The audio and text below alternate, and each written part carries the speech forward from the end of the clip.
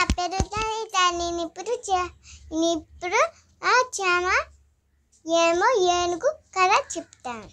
అనగనగా పెద్ద అడవి. ఆ అడవిలోని ఎక్కువ జంతువులు ఉండేవి.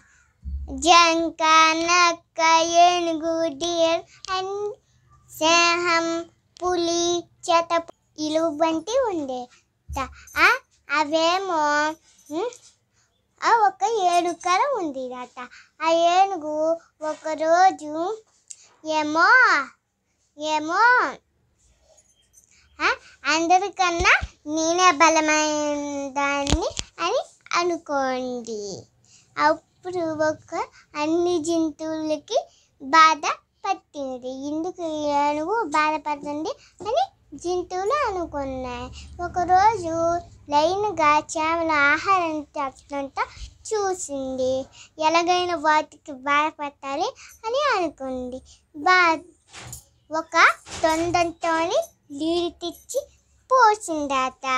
అప్పుడేమో ఒక చేమ కోకంతో చెప్పింది, ఏంటి మాకు బాధ ఉంటుంది కదా, నువ్వు అలా చేస్తా అందట. ఒకరోజు చేమ గడ్డి తింటుంటో ఎలాగైనా నిన్ను కదా బాధ పెట్టాలి అని అనుకుంది.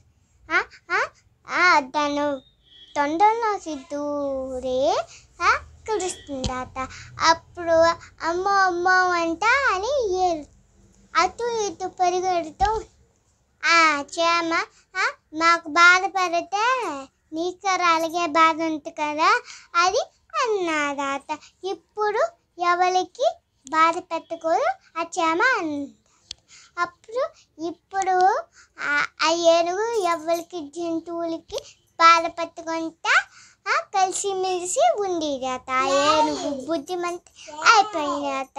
మనం ఎవరికి మనం బాధ పెట్టకూడదు, మంచిగా బుద్ధిగా ఉండాలి. మా వీడియో కానీ నచ్చితే లైక్ చేయండి, షేర్ చేయండి, సబ్స్క్రైబ్ చేయండి, మర్చిపోకండి గంటకార కొట్టండి. Thank you, bye. లైక్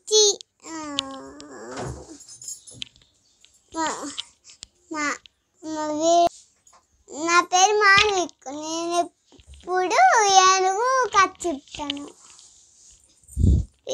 ఎలాగా పెద్ద అడవి అందట.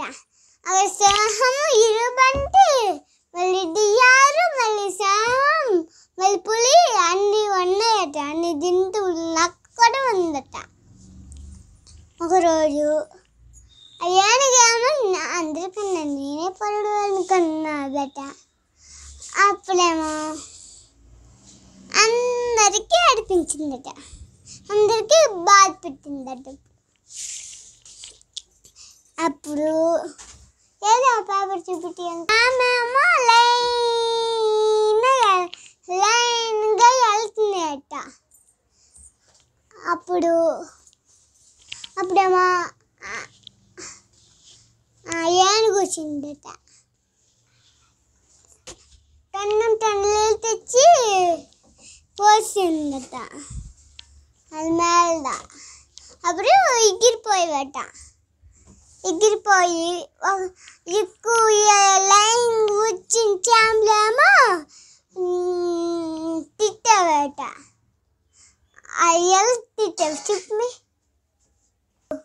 మాగల బాధ ఉంటుందా అని ఏడిపించేయట ఏనుక్కి. అప్పుడు ఆ ఏనుగు కూడా తిట్టిందట. అప్పుడేమో తొండపు లోపలికి వెళ్ళి కలుస్తుందట కడుపు లోపల. అప్పుడేమో ఏడ్ చేసింది. ఏడ్ చేసింది చెప్పు అలాగే బాధ వేస్తుంది అన్నదట.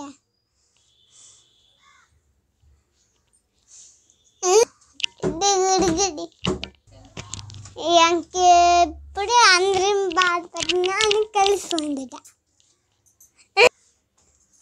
మా వీడియో కానీ నచ్చితే లైక్ చేయండి, షేర్ చేయండి, సబ్స్క్రైబ్ చేయండి, ఈ గంట కొట్టండి.